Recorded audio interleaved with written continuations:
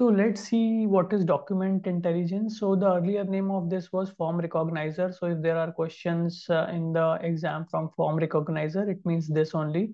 So what you do is you have some documents, right? I give you a document, but how to make sense of it, right? So you need an intelligent system, just like for image we have AI, right?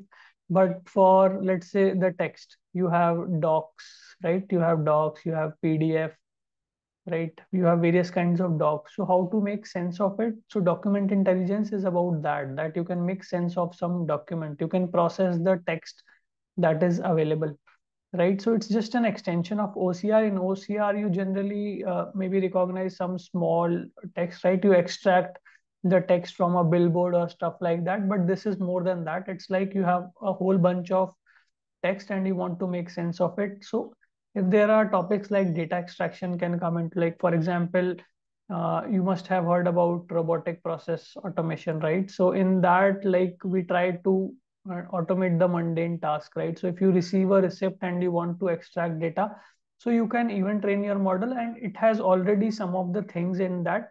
So it can analyze documents. So it can tell that, okay, the amount is in US dollar, right? If there is a currency mentioned like this, and it can take out these things. So what it will do is it can understand thing and store in a database. So if let's say you give them 10 receipts to this document intelligence, right? So it can read that textual data. It can take the data out of it, right? So for example, in companies we submit our medical bills in a Word document and all that stuff, right?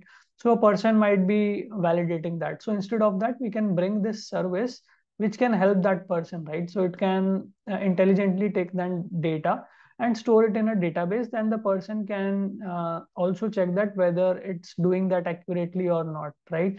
And mostly this data is not generally handwritten, right? So document intelligence will work better if we have the data which is like doc, PDF.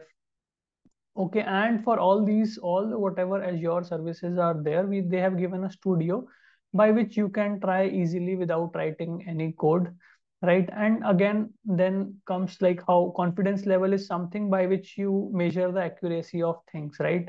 So like it might be doing the conversion or reading it properly, or it might not be, right? So if it is, there might be case where manual intervention is required, right? So based on the accuracy you can use it, but it will be very helpful, let's say when there are 1,000 documents, right? So there would be a lot of effort that can be saved and a human can be used where the more intelligent things are required, right? Instead of just checking that whether the data is extracted right or not. So there we can use the document intelligence service.